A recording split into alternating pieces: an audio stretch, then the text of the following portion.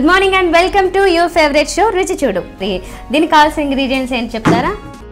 ఆకుకూరలు, శనగపిండి, ఉప్పు, కారము, అల్లం వెల్లుల్లి, నూనె, జీలకర్ర, ఆవాలు, ధనియాల పొడి, గరం మసాలా, నువ్వులు, టమాటా, పచ్చిమిర్చి, ఉల్లిపాయలు, పెరుగు. సో హరా కోఫ్తా దహి మసాలాకి కావాల్సిన ఇంగ్రీడియంట్స్ చూసాము. ఇది పేరే చాలా పొడవుగా ఉంది, ప్రాసెస్ అంతా పొడవుగా ఉంటుంది అనిపిస్తుంది నాకు. సింపుల్గా ఉంటుందా? ఓకే, మరి ఫస్ట్ ఆకుకూరలు అన్నారు, ఇందులో ఏమేమి వేసారు ఆకుకూరలు చెప్పండి. ఇందులో పాలకూర వేసాను, తోటకూర వేసాను, మెంతికూర తీసుకున్నాను. అన్నీ ఈక్వల్గా తీసుకోవాలా?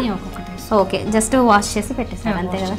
ఇంకా రెడీ చేసినవి ఏమన్నా ఉన్నాయా? ముందుగా ఏం లేవు కదా, అన్ని చిన్నగా కట్ చేసి పెట్టుకోవాలి. టమాటా ఒకటి, పొడి, ఇదేం పొడి? జీడిపప్పు, ఇంకా నువ్వుల పొడి అంటే రెండు కలిపినాదా? ఓహో, ఇది రెండు సేమ్ క్వాంటిటీలో తీసుకోవాలా? ఓకే ఫైన్, 2 స్పూన్స్ తీసుకున్నాను అంతేనా? ఓకే, సో ఇప్పుడు మరి ఫస్ట్ ఏం చేయాలి? ఫస్ట్ ఈ ఆకుకూరలు మనం శనగపిండిలో డౌ చేసుకోవాలి కోఫ్తాలు చేయడానికి. ఓహో, అందులో కొంచెం ఉప్పు, కారము, కొంచెం గరం మసాలా, పసుపు, అవన్నీ కలుపుతాము. ఆ ప్రాసెస్ చేసేలోపు ఇది ఏమన్నా డీప్ ఫ్రై అలా ఏమన్నా ఉన్నదా? డీప్ ఫ్రై ఉంటుంది. అయితే ఆయిల్ హీట్ చేద్దాం ఫస్ట్. ఓకే, స్టవ్ ఆన్ చేయండి.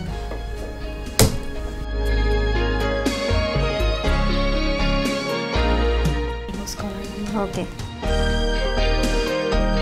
సరిపోతుంది అయితే? సరిపోతుంది. ఓకే, ఇలా పది మనం దీంట్లో పెట్టుకుందాం. ఓకే, ఆకుకూరలు తీసుకుంటాం.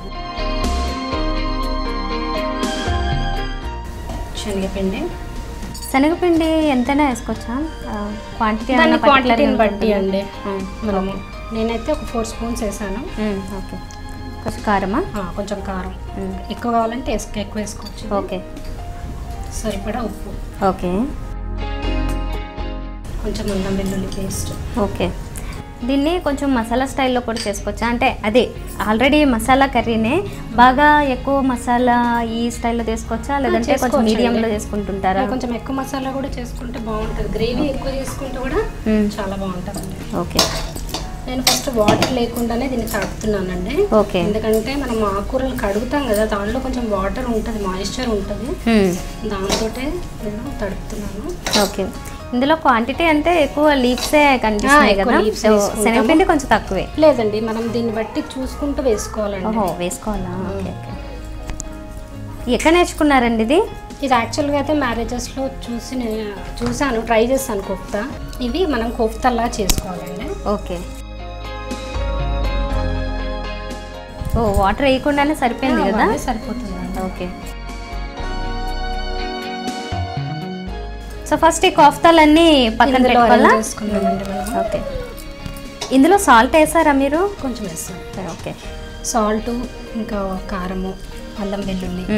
రైట్, ఇప్పుడు ఫ్రై చేయాలా? చేయాలండి. వేసేయచ్చు అయితే? ఓకే, నేను కూడా వంట చేస్తున్నాను.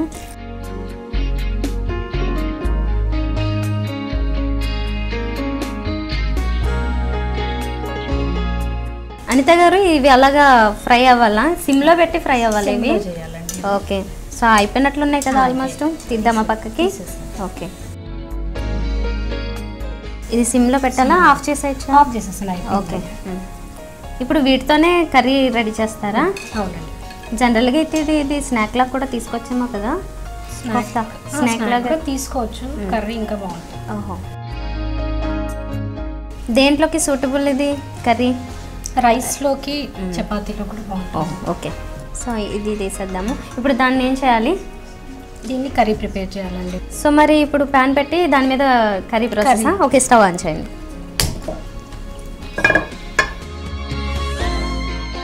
జస్ట్ ఆయిల్ అండి. ఓకే, ఇది జస్ట్ ఒక 4 స్పూన్స్ అలా వేసుకోవాలా?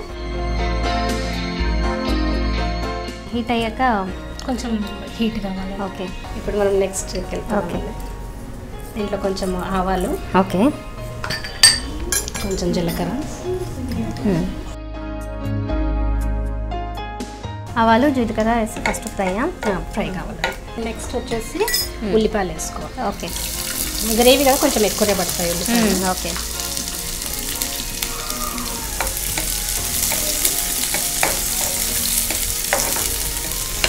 కొంచెం అల్లం వెల్లుల్లి పేస్ట్. ఓకే.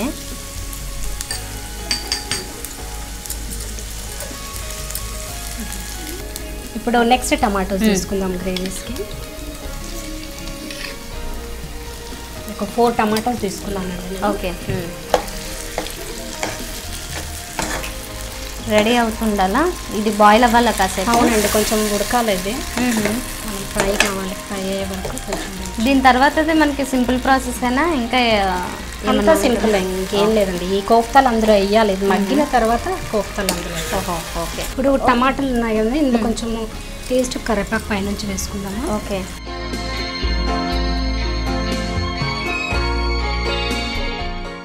టమాటా బాగా బాగా ఉడకాలా? మగ్గితే మనకు గ్రేవీలాగా బాగుంటుంది. సో గ్రేవీ కోసం జనరల్గా అంటే దీంట్లో రకాలు ఉన్నాయి కదా, కొంతమంది గరం మసాలా యూజ్ చేస్తారు, కొంతమంది ఉల్లిపాయ లేదంటే టమాటా ఇలాగా.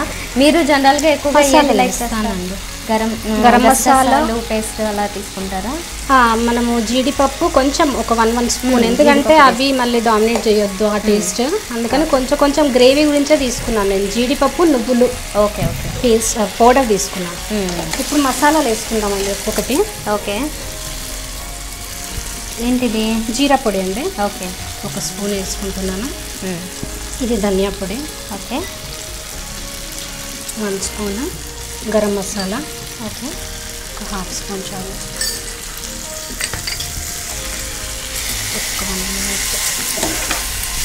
ఇప్పుడు ఇందులో ఏం యాడ్ చేయాలి? ఈ కోఫ్తాలు ఇందులో వేసేద్దాం. వేసేటప్పుడు మగ్గిపోయాయి టమాటాలు.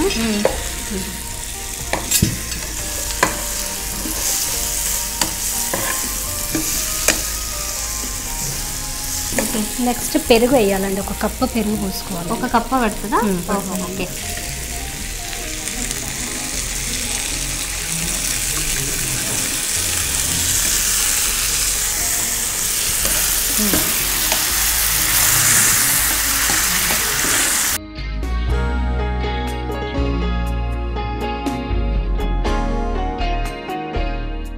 జీడిపప్పు, నువ్వులు పొడా 1 2 స్పూన్స్ వేసుకున్నాను.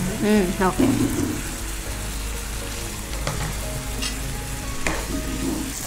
కొంచెం పసుపు వేసుకోండి. యాక్చువల్గా కలర్ లేదు, పసుపు కలర్ లేదు. ఓకే. కొంచెం పసుపు వేసుకుంటున్నాను.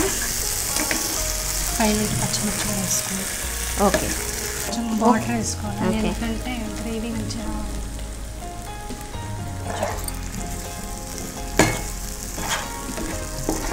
కొంచెము కారము, ఉప్పు కూడా వేసేసుకుంటే సరిపోతుంది. ఆల్రెడీ పచ్చిమిర్చి ఉంది కానీ కొంచెం కారం వేస్తే బాగుంటుంది. ఓకే. ఇంకా మగ్గిస్తే అయిపోతుంది. ఇప్పుడు ఉడికిపోయిందండి. ఇప్పుడు ఓకే, స్టవ్ ఆఫ్ చేసుకోవచ్చు. ఓకే, ఆఫ్ చేయొచ్చా? సర్వ్ చేసేసుకోవచ్చా? సర్వ్ చేసుకో. ఓకే.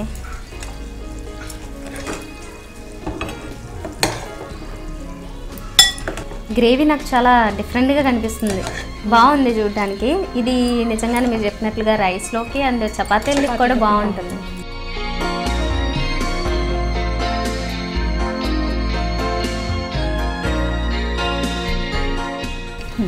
హరా కోఫ్తా దహీ మసాలా రెడీ అండి. వేడివేడిగా హరా కోఫ్తా దహీ మసాలా రెడీ అయిపోయిందండి. చాలా మంచి స్మెల్ వస్తుంది. ఇది ఎందుకు వస్తుందని నాకు తెలియదు, కానీ ఇందులో వేసినవి చాలా ఐటమ్స్ ఉన్నాయి, పర్టికులర్గా నేను చెప్పలేను. కానీ ఇది ఇప్పుడు కోఫ్తాతో పాటుగా నేను టేస్ట్ చూసి చెప్తాను ఎలా ఉందో. చాలా బాగుంది, చాలా కమ్మకమ్మగా ఉంది. ఇందులో మసాలా కంటే నాకు కమ్మటి టేస్ట్ ఎక్కువ అనిపిస్తుంది, ఎందుకంటే దహి ఉంది కదా.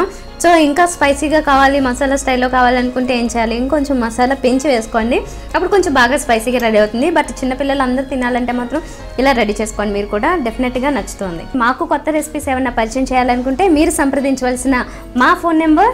మీరు కూడా రుచి చూడు కార్యక్రమంలో పాల్గొనాలనుకుంటున్నారా? అయితే మీరు సంప్రదించాల్సిన ఫోన్ నంబర్ 9010230555. ఇదే వాళ్ళ రుచి చూడు. రేపటి రుచుల్లో మళ్ళీ కలుద్దాం. Until then by.